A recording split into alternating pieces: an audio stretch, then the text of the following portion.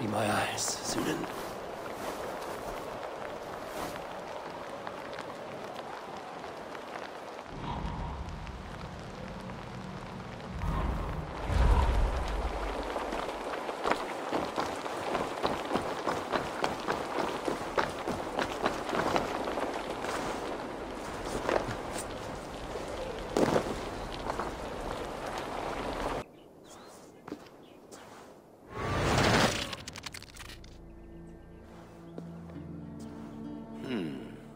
Right place, wrong time.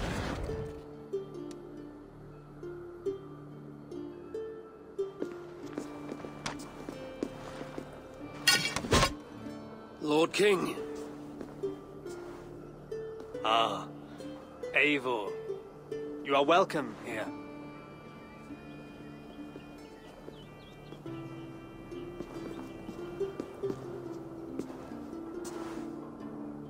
How does it feel to be home?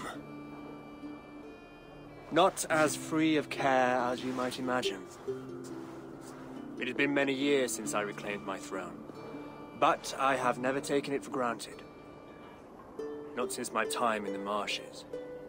Since then, I have been busy. Guthrum and I are inching towards common ground. A treaty is forthcoming. Is that why you've summoned me? To find common ground? I hope to.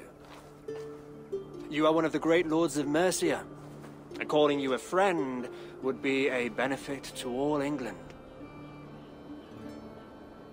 What say you to a treaty, Eivor? Naming you lord of all lands northeast of your settlement.